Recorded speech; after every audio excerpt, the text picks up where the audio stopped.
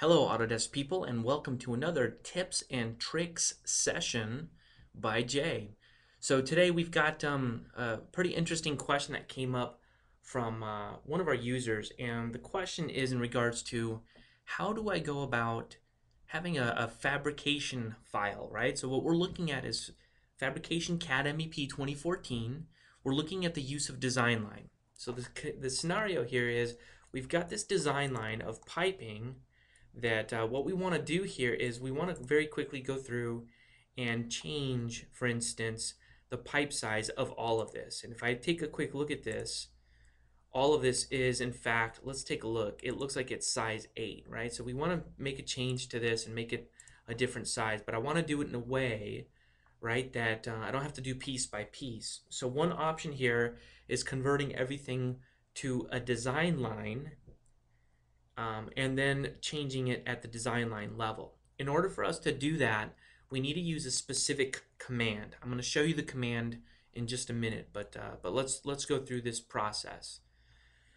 What we want to do is we want to use the Rev Design Command. And in Fabrication CADmep, you just type that into the command prompt and then select, do a window selection of your piping that you want to change. And what that does is it adds a design line based on the connectivity of these objects. So at this point, what I would want to do is I would want to go through my design line options here and probably go through and edit my objects. And I would want to select the line that I'm dealing with. And let's see if I can get that. Oh, I guess I didn't get it. So let's double click on this design line to activate it. There we go, now it's green. And let's go edit this design line. So at this point I can go through and change pretty much any of these values that I need to if I wanted to. Let's just change all of these to, let's see if I can do a mass selection here. Let's change these constraints to, let's just make everything 4 inches. And what I would want to do is I would want to erase the 3D elements and then reapply them. And now we've got 4-inch piping all the way throughout.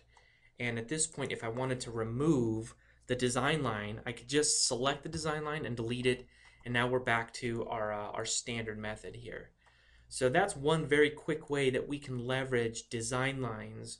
And the name of the command again is, let me type that in, Rev Design. Rev Design allows us to take existing piping that's already connected with the attacher method and create a design line out of that. And if we want to remove the design line, simply delete it, and it just goes back to the attacher method.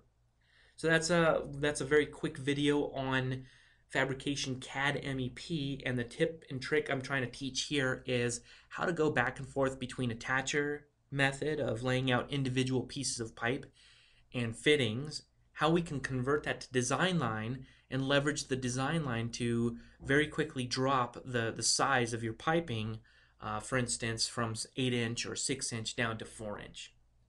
Alright, so join me for the next tips and tricks, and we'll see you again soon.